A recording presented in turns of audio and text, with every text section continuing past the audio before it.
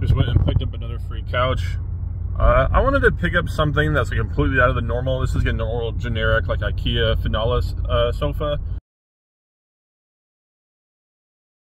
3-seater slipcover. Retail on this is like $599. Put a picture of it right here. Why would I get something like this? I'm gonna try and like be more adamant on having multiple types of sectionals or couches in different price brackets. $250, maybe $300, and like do pickup only or like deliveries like plus $100 because I don't want to do that. Okay, quick couple of things. We were outside of Marshall's and also a local game store. I'll turn the camera around, but we ended up picking up a dresser out towards this way and a bunch of Wii Fits, so you'll see. So here is, well, obviously the dresser, and I got 15 Wii Fits with Wii Fit Plus. I sell these on Amazon for $99 to $125, getting ready for the Christmas time. And after fees, shipping, all that stuff, these each make me like $48 to $75 profit each. Pretty cool.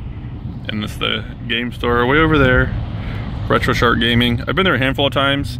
Haven't been there in probably a year. These are the Wii Fits that were cleaned and tested. These ones don't have corrosion. I don't know if they work yet. And then all of these are corroded extremely.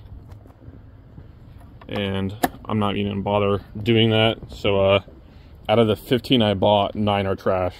Kind of really annoying and a waste of my time. 6 worked, well, not corroded. 9 are extremely corroded, not worth me trying to clean or test.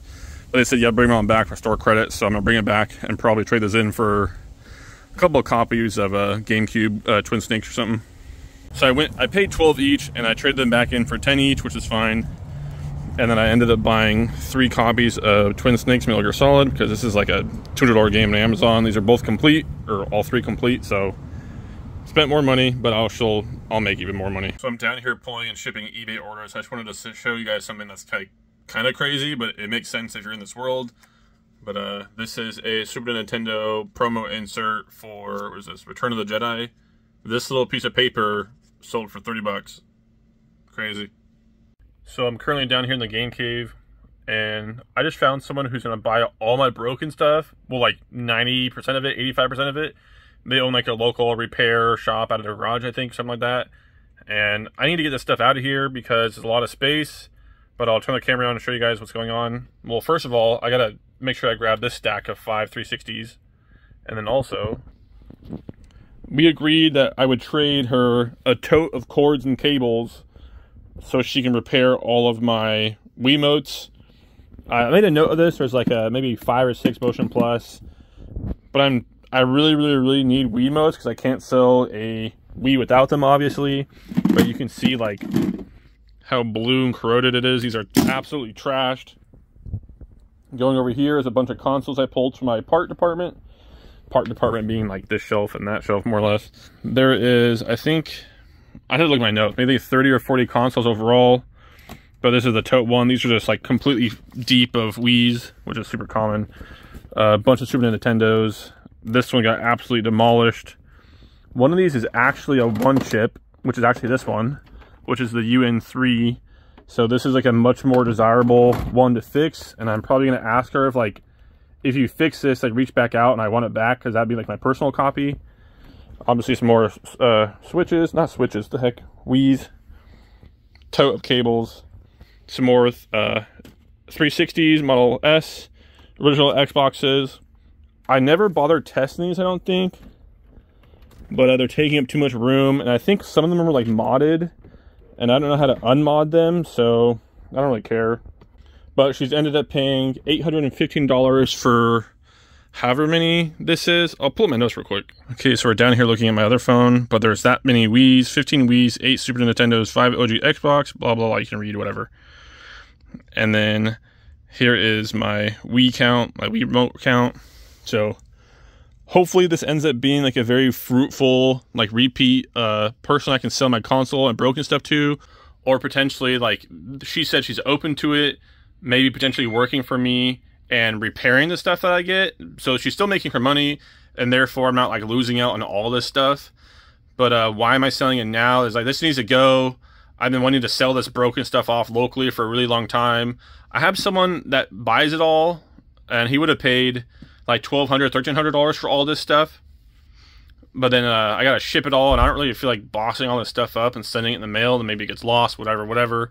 So I'll take a local deal of $800, $815 cash, and I'll show you all when that happens. But pretty cool. Whew, I'm now winded, but here is everything in the back of the truck. Update on the video game like broken lot. They ended up buying it all, sold it all for $900, and they have their own small repair operation.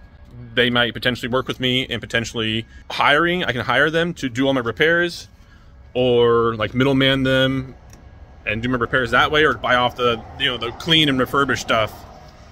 So pretty cool. And then currently, Billy sold the red couch for how much you sell it for? Like 300? 350 delivered. Yeah, 350 delivered. This was free like a week ago, if that. So here is the red couch that Billy got for free and sold for 350. This is actually a really nice brand. This is vintage. This is called Drexel Heritage. You probably can't see it, but it's under there. For whatever reason, like the really obnoxious colors sell very well here, no matter what condition. I just sold a really obscure Wii accessory on eBay.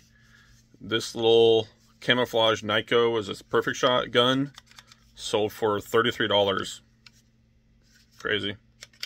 Okay, so I'm down here in the game cave. I'm going to show you what I've been working on, doing like a bunch of Wii Fit boards. So here is my current operation. This I'm doing, I'm sending out, this is 5 Wii Fit boards fit in this, what is this, like a U-Haul large?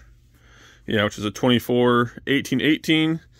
And these boxes are actually 24 long, so these fit like perfectly. I'm just getting back from buying a small little local Wii collection.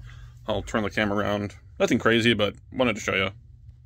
First up, these 5 packages sold on eBay for like 90 bucks. These are all just manuals. But yeah, going into here, Wii Fit board has some corrosion, so I don't know if that works, but I guess I'll test it. And then going down, hi kitty. I basically bought this just for the games because Mario Kart Wii I need for Wii bundles, and Mario Party 8 is just an expensive game regardless. What did I spend on this? I spent 120.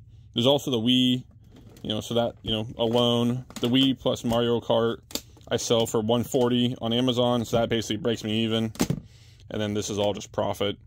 And my knowledge on Wii games is very low. There's also Wii Sports, which I always need these, so kind of a no-brainer. This all the little small stuff adds up. I'm curious how much this stuff goes for, though, because I have like zero or very little knowledge on Wii. Yeah, this is what you need for the Wii Fit board. The Wii Fit boards I sell for $125. So like I should, in theory, like triple to quadruple up. And last thing before I end this video, the guy that came and bought all those broken consoles, I totally forgot an entire box, and that's literally where it was. In the very beginning of that clip, there's like a stack of Xbox 360s right here. That's all for this video. If you guys like this kind of stuff, like, feel free to like drop a comment or like, comment, subscribe. I don't really like asking this stuff because I'm not really doing YouTube to get successful and crazy rich off YouTube. It's just like a more so like a documentary for me, so I can go back and look at and like watch my growth as my business and my wife and I's businesses are growing. It's just really cool to go back and look at this stuff and like, oh yeah, I totally forgot I had that, or I sold that. So that's basically why I do these little vlog YouTube videos. I will never learn how to edit, so don't expect any fancy editing. But if you like this stuff, great. If not, great. See you next one. Or not. You do you.